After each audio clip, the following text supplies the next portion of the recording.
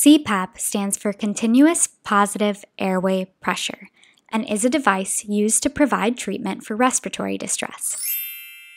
To understand the CPAP system, we must first understand positive pressure. One example of positive pressure is an inflated balloon. The inflated balloon is a small space, filled with lots of gas and no exit. Gases at positive pressure want to escape, which is why when you open an inflated balloon, the gas flows out.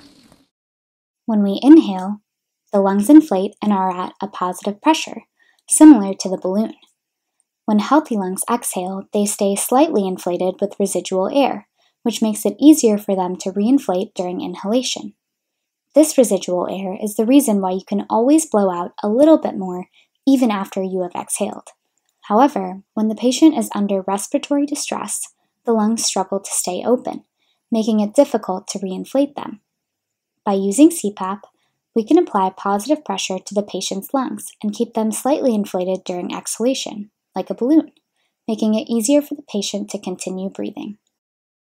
Vayu Bubble CPAP, like all bubble CPAPs, maintains constant positive pressure for the patient through a column of water called the pressure generator. When the circuit is not connected to the pressure generator, the gas escapes from the open end of the tubing. But when the system is fully attached, the gas must escape by bubbling out through the water in the pressure generator, which creates the positive pressure in the lung. So, what is happening inside the pressure generator? As the gas is expelled by the patient, the only exit for the gas is blocked by the water. Since the gas cannot easily escape, positive pressure builds up inside the lungs. With the building of positive pressure, the gas pushes the water down into the wand until it escapes as bubbles. These bubbles keep the pressure in the system constant. As long as there is bubbling, there is continuous positive pressure in the circuit. It is important to notice that the depth of the wand in the water influences the amount of positive pressure in the CPAP. When the wand is 4 centimeters in the water, the gas needs to push the water down by 4 centimeters as well, so the pressure is said to be 4 centimeters H2O. But when the wand is immersed in 10 centimeters of water, the gas needs to build up more positive pressure to bubble out.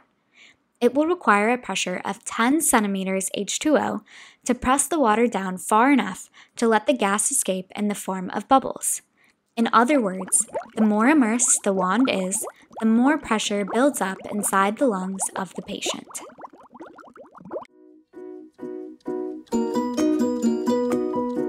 To learn more about CPAP and the Vayu device, check out the links in the description of this video and subscribe to our channel.